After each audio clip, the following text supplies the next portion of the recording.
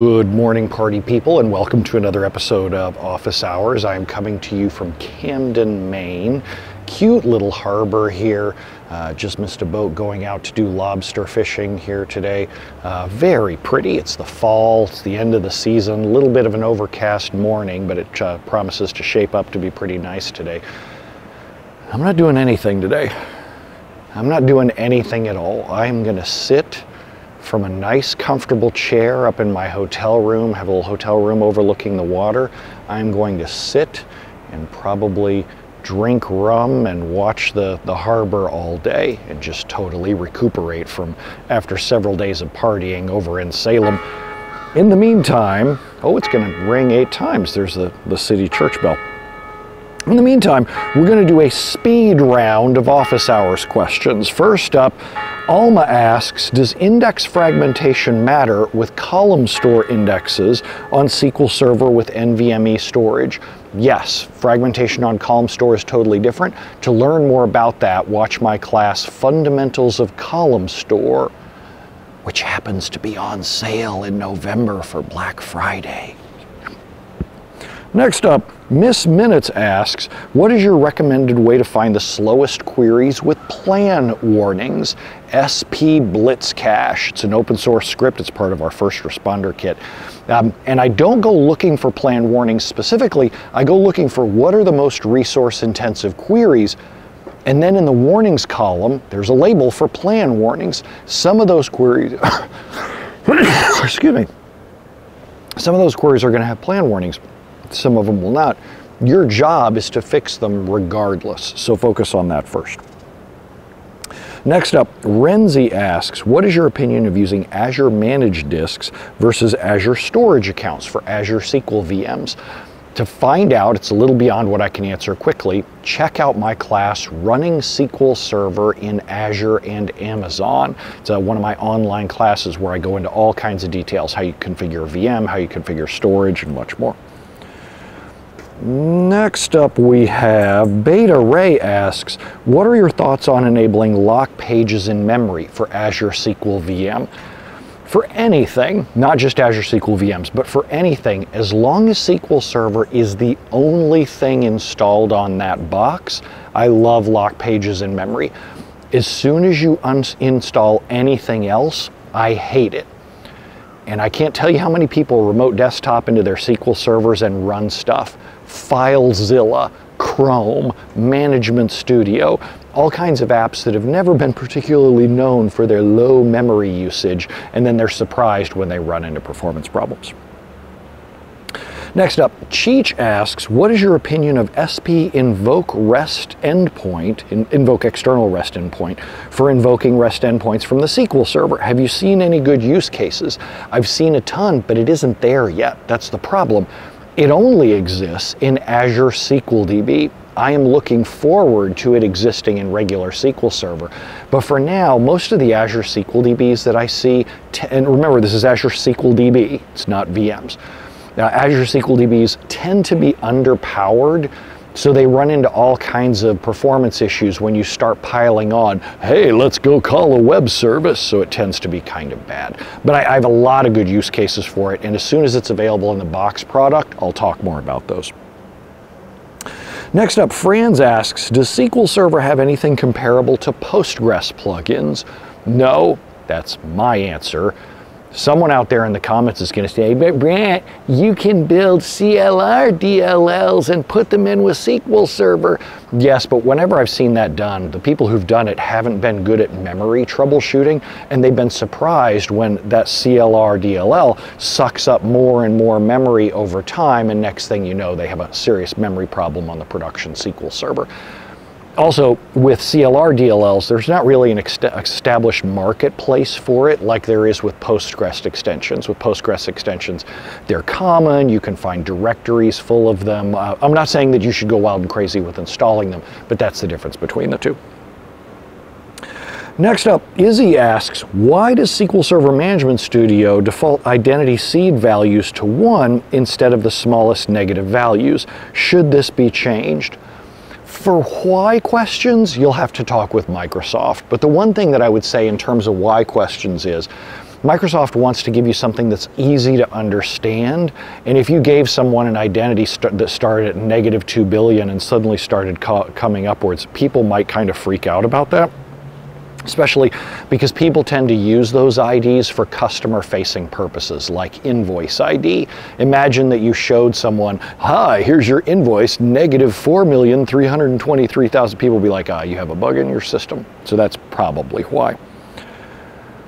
Next up, Alma asks, what is your opinion of vector databases? I have no opinion whatsoever. I haven't gotten involved with them. The only reason I'm even answering this question is it was very highly voted. No absolute clue. Miss Minutes asks, for performance reasons, is it ever wise or permissible to have a unique non-clustered index instead of a primary key? Yes, and here's the situation. Okay. Here's the situation. Your parents went away for a week's vacation and they left the keys to the brand new Porsche. Do they mind? Well, of course not. I could go on through that entire song, and it's been probably a decade since I heard it, but there you go. There's that earworm. Is it ever wise or permissible? The general reason why is somebody built a heap and they put a primary key on that heap, but it wasn't clustered. And then when you inherited it and you had to go back and fix it, you didn't want to drop the primary key because you would have had to drop all the relationships between the tables to redo that key to make it clustered. So what people will do is they'll put a unique non-clustered index on that column that's the same as the ID, and they'll have one unique clustered index on that column plus a primary key on that same column, which is effectively 2 indexes on it.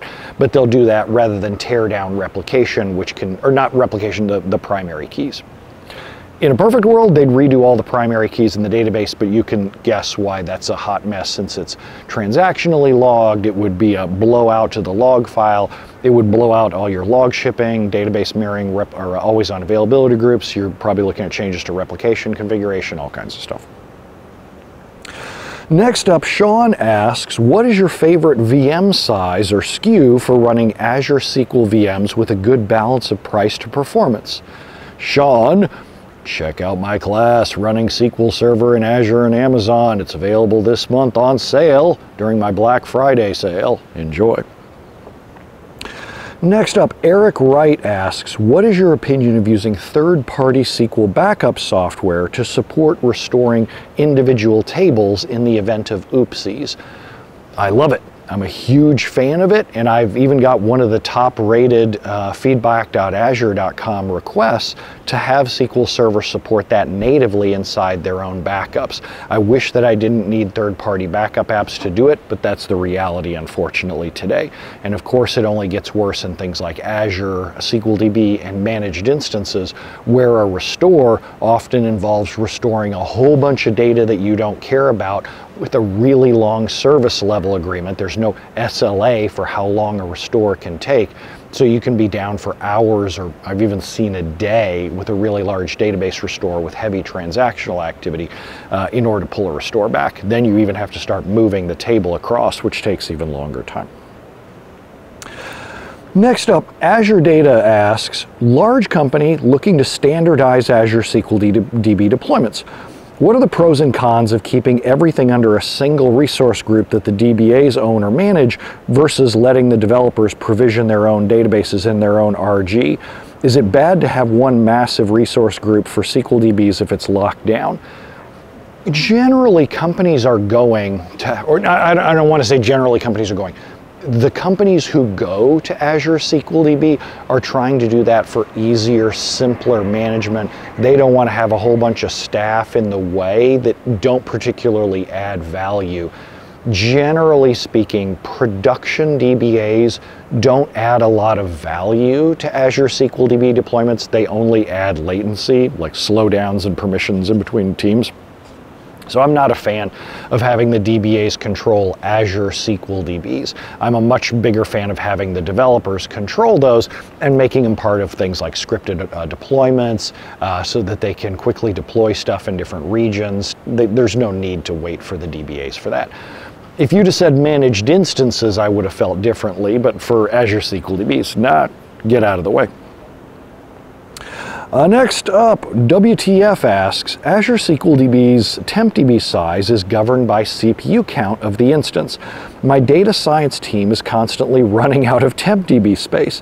I've increased CPU a few times and now it's getting more expensive. Do you have suggestions for reducing tempdb usage? Okay, so usually data science teams aren't connecting to an individual Azure SQL DB. Azure SQL DB just only scales so high in terms of performance throughput, massive loadability for speed. Generally, I see data analysts connected to things that are more scalable, things like either managed instances. If you were in Azure, you could do hyperscale or VMs. But generally, I don't see that as an issue because I don't generally see people running out of control queries against Azure SQL DB. That's not its strong point. And you're learning that.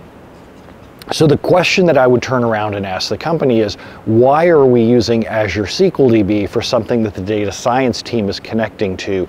There's probably something else that's a better fit. This right here would be where I would plug my running SQL Server in Azure and Amazon class. But I think I've already done that twice in this webcast, so I should probably stop. Mike asks, how can you efficiently delete records from very large tables? I have tables that I store log data in and I need to purge them occasionally. Truncate isn't an option because I want to keep the most recent. I have read that deleting batches is an option. It is.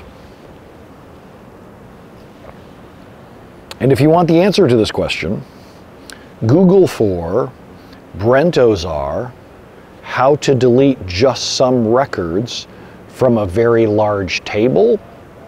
And I have a blog post out on there with example code, explanations of why it works the way it does.